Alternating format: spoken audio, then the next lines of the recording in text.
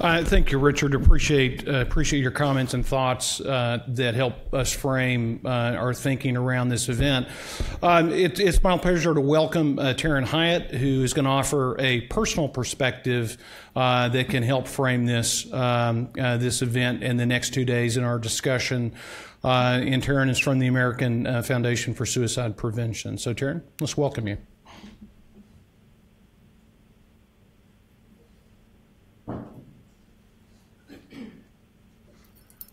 Well, it truly is an honor to be with you this morning, and I'm grateful for the opportunity to share some thoughts that I have, having been in this work for going on 16 years. I always tell people, you know, when I was a little kid, I did not envision that I would grow up and become a suicide prevention advocate. That was not on my list of things to do. This was a cause that chose me very personally. On October 5th of 2002, I lost my father, Terry Aiken, to suicide. My dad is someone who lived with serious mental illness, untreated for most of his life because of the incredible stigma that surrounds mental illness and his own personal guilt and shame for having an illness that he thought was somehow his fault. As I watched my dad growing up, you know, it was no mystery to us that he was ill. We just didn't understand the levity of what we were really dealing with.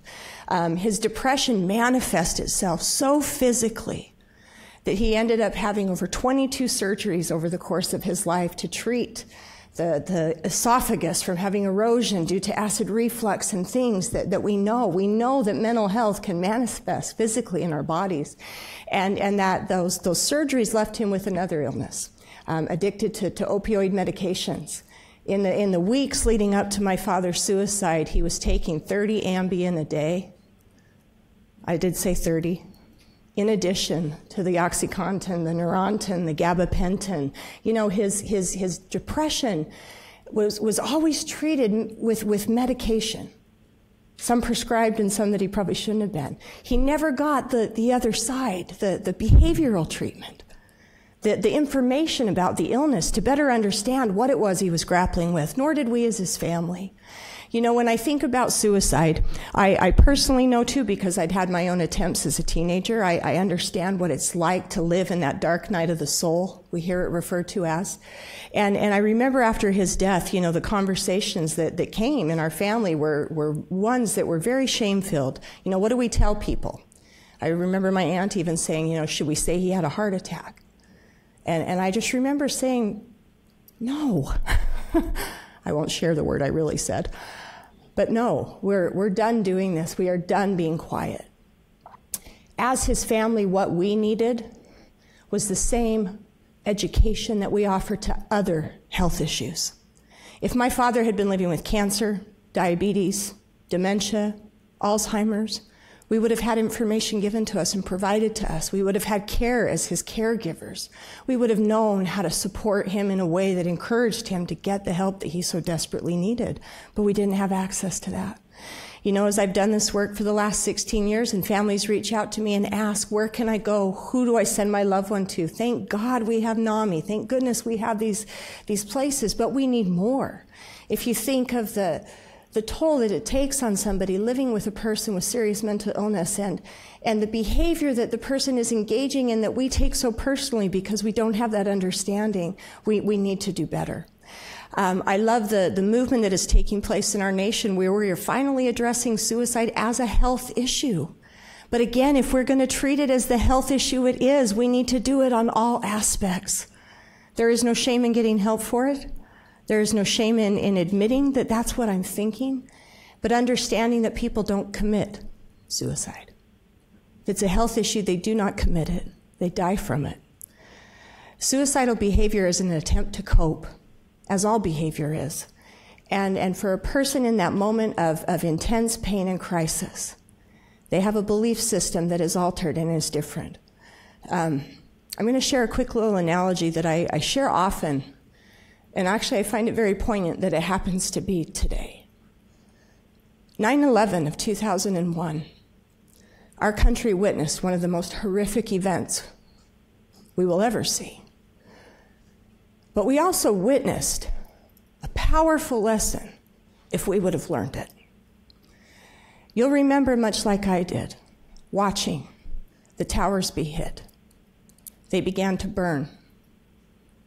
And what did we see the people at the tops of the towers start to do? They jumped. They jumped. By definition, they took their own life. They died of suicide. Yet none of us sat on our couch and said, "Oh my gosh, you coward. How selfish of you. How could you do that to your friends and family?" Did they jump because they wanted to die? No.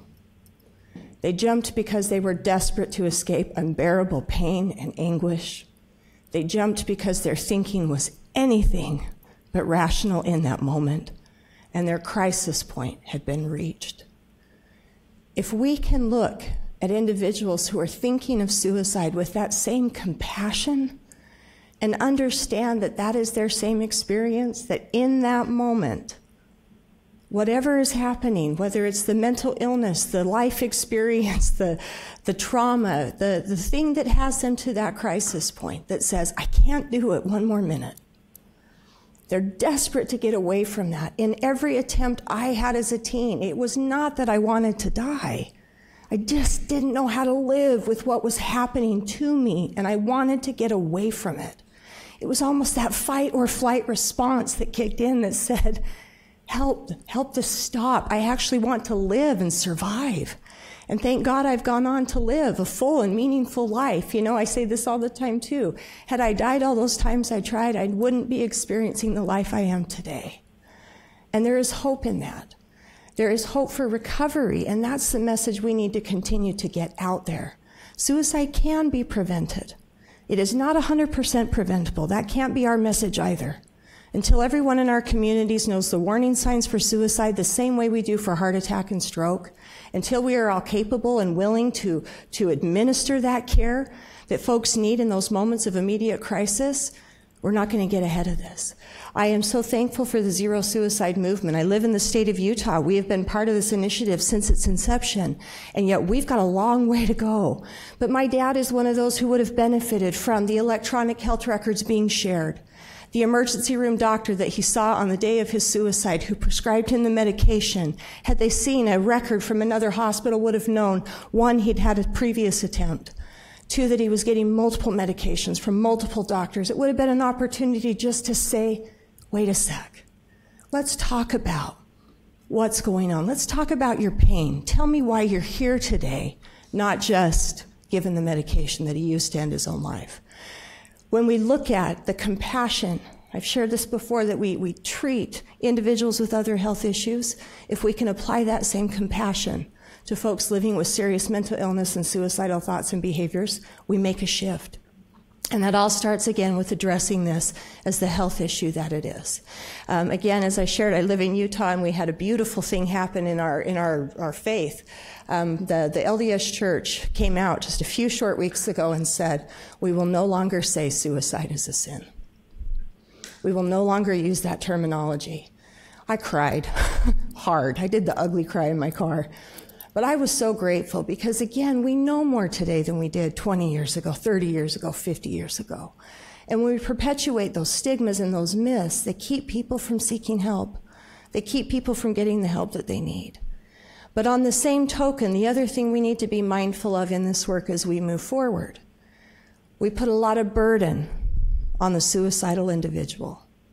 Remember, we're talking about a person that is desperate to escape unbearable pain, crisis point reached, thinking limited, and we say, reach out, reach out, reach out. Stay, stay, stay. Choose to stay, choose to stay, choose to stay. Again, if this is a health issue, that's like telling somebody with cancer, choose to live. They want to live. They don't always have the tools and the treatment and the care needed to be able to do that. So I appreciate this conversation so much. I appreciate the willingness of each of you being here today and those that are watching to really elevate this conversation in a meaningful way. We have done great work. We have a long way to go, but implementing systems of care and providing better suicide-safe care. You know how many no suicide contracts I signed in my life? A whole ton, okay? I could have a stack of them. I have a safety plan today. I use that safety plan today. When my brain goes back to those moments and it says, I can't do it, I know it's lying to me, and I use that safety plan today. I tell somebody. I call my therapist. I get in. I take care of my mental health. So from the bottom of my heart, thank you. Thank you. Because I decided 16 years ago I wasn't going to rest until we stopped suicide. I want this to no longer be the health issue of our time. But we do that by these conversations. We do that by taking note. And we do that by no longer creating awareness. We're aware suicide's a problem. We need to take action. We need to take action. Thank you so much for your time today.